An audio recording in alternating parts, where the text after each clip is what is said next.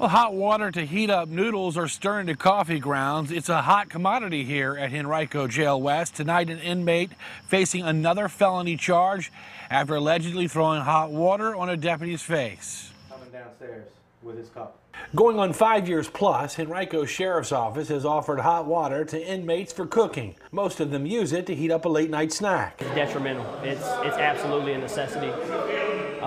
It's incomparable. You can't get it out of the sink. Sunday night, inmate Zachary Amory is charged with felony assault on a law enforcement officer. Surveillance video shows Amory requesting a cup of hot water. An exchange, then the inmate tossing the hot water, hitting the deputy in the side of his face.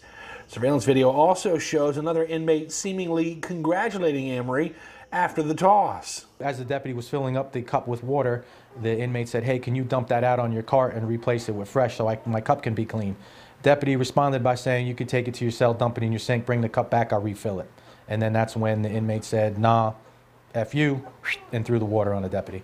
The hot water is a privilege, not a requirement. Sheriff Mike Wade says one bad apple won't spoil the bunch, and adds that deputies have never had a problem before. Multiple staff arrived to the day room. They figure out who the suspect was, who the inmate was. They'll handcuff him, take him down to a holding cell, and he'll be in isolation and institutionally charged with assault on staff. That's a felony. That is, it's institutional charge. Our job is to follow up and investigate what had happened and take out a warrant if necessary, which in this case was a felony.